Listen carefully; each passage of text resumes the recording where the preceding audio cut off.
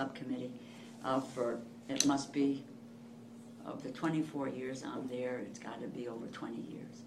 And I went there particularly because of the nutrition issues and the food and drug stuff, but also learned so much about commodity agriculture and all of these areas. And then I began to focus in the food safety area.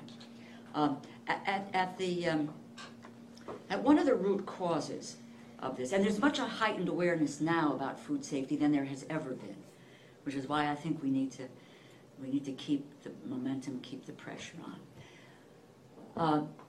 There are 15 different agencies that deal with food safety at the federal level. The two principal agencies are the U.S. Department of Agriculture and the Food and Drug Administration.